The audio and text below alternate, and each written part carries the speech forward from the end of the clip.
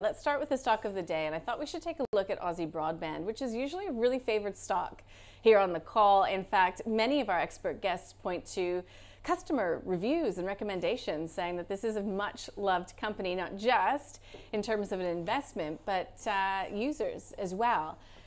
Today, though, down by as much as 20.5% as we record this program, on track for its worst day ever if these losses hold until the end of the session. It's down after upping its full year earnings guidance from $27 to $28 million. What it's done is it's actually tightened the estimate range for its full year earnings, and that's before transaction costs, excluding any contribution from Over the Wire, that acquisition there. It says that gaining mobile-only customers has proved challenging, and that issues regarding supply of mobile handsets to its customers are continuing. So, what do our experts make of the update? Has Aussie Broadband been treated too harshly today? Is it potentially a bit of a buying opportunity? I think we'll start answering some of those questions with Francesco De Stradis from Minnett. Francesco, Aussie Broadband. Yeah, look, I don't think it was too bad, a quarterly update. Like you mentioned, they narrowed their guidance. You know, the bottom end of the range they kept the same, and they brought the top end of the range. So you know, from a guidance perspective, it's not going to be. If you're expecting at the top end of the range, it won't be as good as you thought it might be.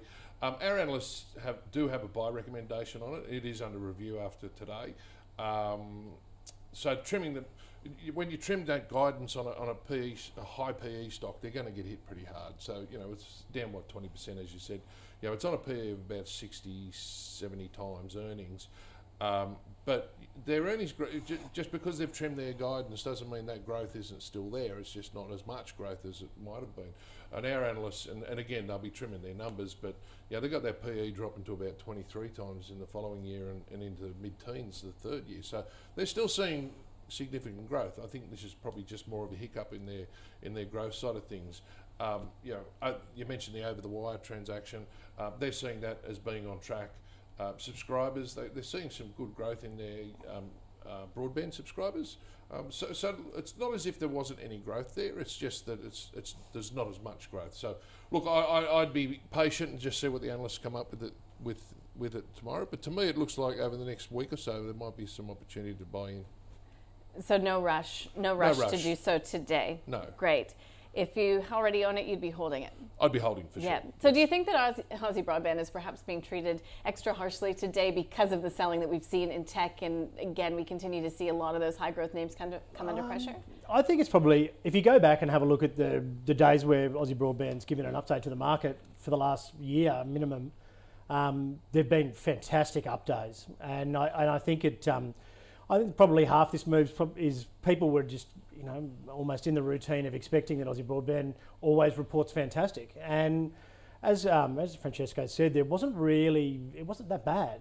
So I'd be more of inclined to be buying the dip for sure. I don't think, as I said, we got four major central banks this week. Payrolls at the end of the week, and I don't think you probably necessarily need to be jumping in today, but I'd be certainly sort of dollar averaging towards those around towards that $4 level there that's on the chart.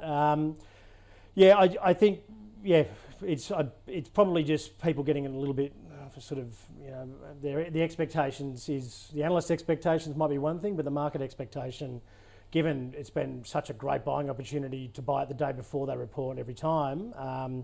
Was probably, you know, that's probably helped with the selling pressure, and on top of the fact that the Nasdaq was down 4% and a bit, so just probably unlucky on the day, really. But yeah, look, I'd be fairly happy to be sort of dollar averaging. I wouldn't be buying a full clip here at the moment, but you know, you maybe break it up into 4 clips and just sort